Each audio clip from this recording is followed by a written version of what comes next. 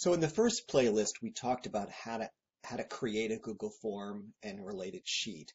This is going to talk about how do we test additions, changes, and deletions to this form, and how does that show up in the sheet. So the example here is we're going to take an existing form, and we're going to add a new question.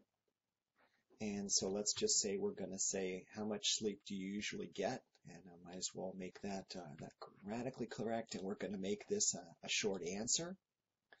And what happens is that we're now, if we jump over to the responses, we can actually see, if we go to the sheet, we can see we now have automatically added kind of this field. And if we say, that's an awfully long field for us to work with, what we want to do instead is just to call this sleep hours. Then what we're able to do is to say, let's work with that. And what I'm going to do is to copy this off. And I'm going to add this as a sheet 2, because what that does is to give me an easy way to be able to track kind of what I had, and I'll show you why that's important in the next step. Because if we go back then to our form, let's go back to our kind of first page just so you see that.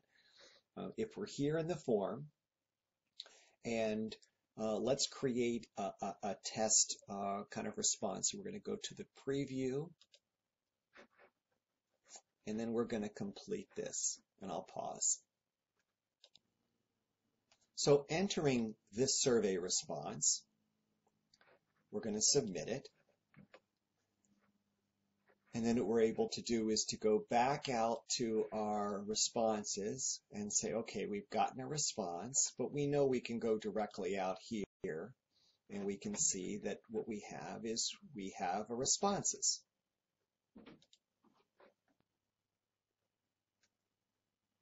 What you see too is that it did retain the sleep hours, which was the revised name. And so now if we go back to the survey and we're looking at our questions and we say, actually what we want to do is to insert a new question, and we want to have that question is the city that they're in. So we're going to call that's going to be a short answer, and we're going to say, fine, let's add that.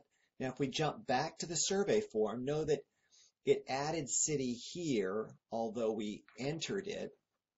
Again, looking here, we entered city after last name. So that meant that but what you can also see is by jumping back and forth, right? By adding in city, we've reverted back to how many hours of sleep do you get?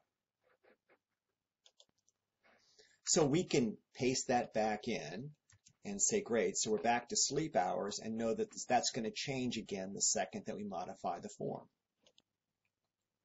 Now in our form, if we actually change this and we say, let's put in a new answer, what's that going to do on our form? So taking another look at our form, what we're going to do is if we go back to our form responses, we're going to see this. Let's just do a quick refresh just so we see it. We now have at night how many hours. Notice that it's still in the same column, so we were able to change the header, but we didn't change the date or the data that we had stored. So I've changed this now back to sleep hours, and if I go back to my survey form and I say this time what I'd like to do is to say, rather than a short answer, we want to do this as a multiple choice. And let's just say our first option is less than 8 hours.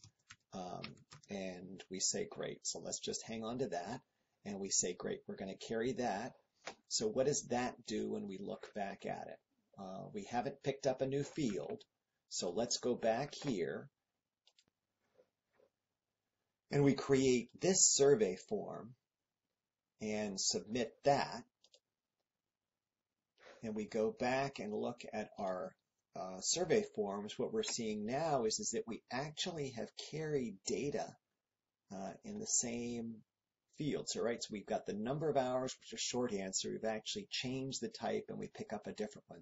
This is really important as we look at how to evaluate across different types using the Zaps and moving it to Salesforce or wherever we need to.